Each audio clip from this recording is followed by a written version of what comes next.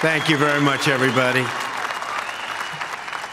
Remember this, nothing worth doing ever, ever, ever came easy.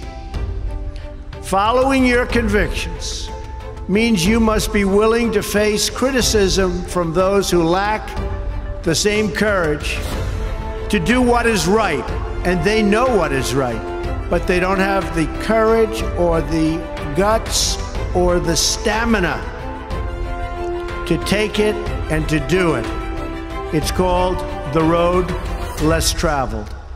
I know that each of you will be a warrior for the truth, will be a warrior for our country and for your family. I know that each of you will do what is right, not what is the easy way, and that you will be true to yourself and your country and your beliefs. In my short time in Washington, I've seen firsthand how the system is broken.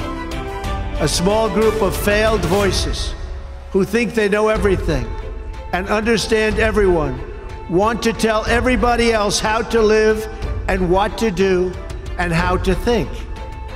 But you aren't going to let other people tell you what you believe, especially when you know that you're right.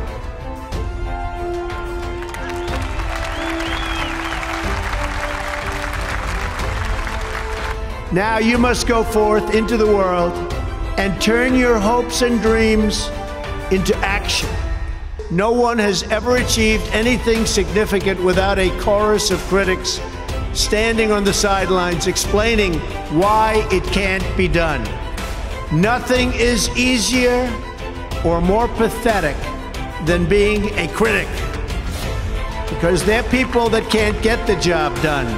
But the future belongs to the dreamers, not to the critics. The future belongs to the people who follow their heart no matter what the critics say, because they truly believe in their vision.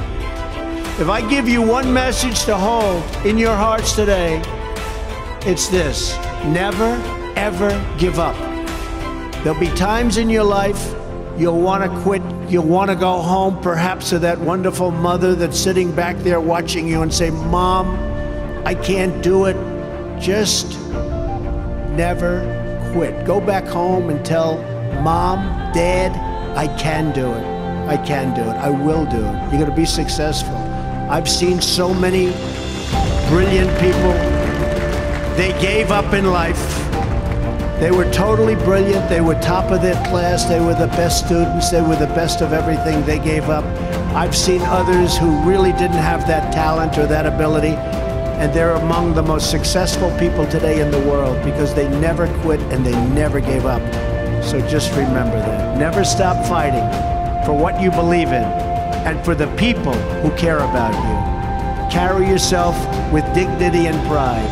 Demand the best from yourself and be totally unafraid to challenge entrenched interests and failed power structures. The more people tell you it's not possible, that it can't be done, the more you should be absolutely determined to prove them wrong.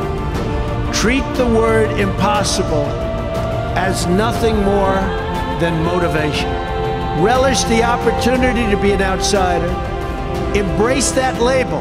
Being an outsider is fine. Embrace the label, because it's the outsiders who change the world and who make a real and lasting difference.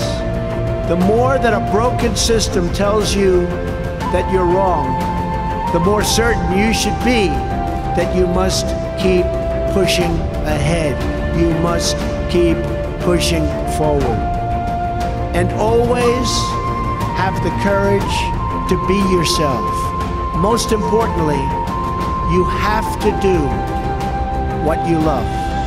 I've seen so many people, they're forced through lots of reasons, sometimes including family, to go down a path that they don't want to go down, to go down a path that leads them to something that they don't love, that they don't enjoy. You have to do what you love, or you most likely won't be very successful at it. As long as you have pride in your beliefs, courage in your convictions, then you will not fail. Thank you very much. Thank you. Thank you. Thanks.